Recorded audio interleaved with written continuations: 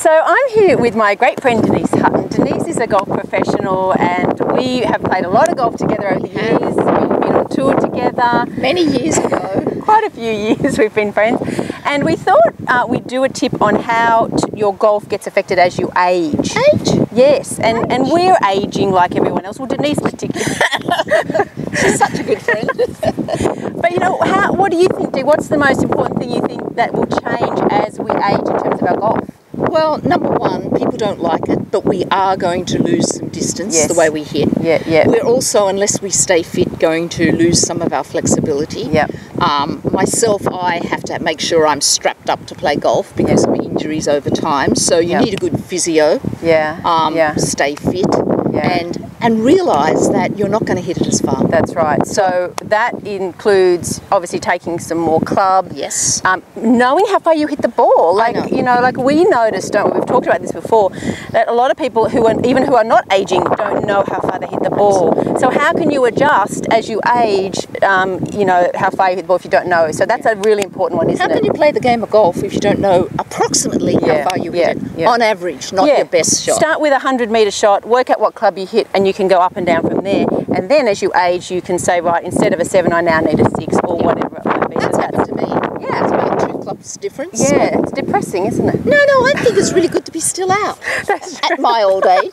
Good point. And I think too, using hybrids is good, Brilliant, isn't it? Yes. Yeah. Much, especially for women and older people, wiser people. It's a much more sweeping action. We don't want to be hitting down on it so We haven't got much. the strength to hit down on it quite so much. Wrists hitting down.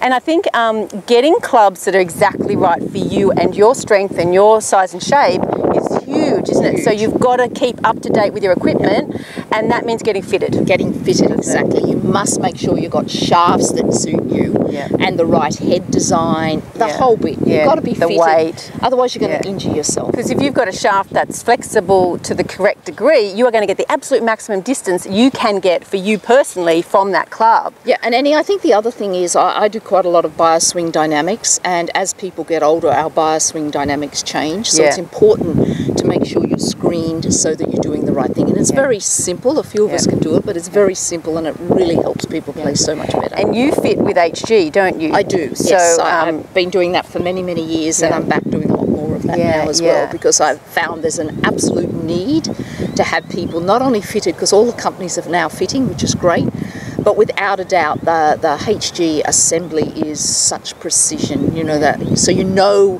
what I fit you into, the clubs are going to be made that way. There's no guesswork. They will be made, guaranteed. Well, we'll put the link up for you. If you do want to get your clubs checked or you want to get updated, you can go and see Denise.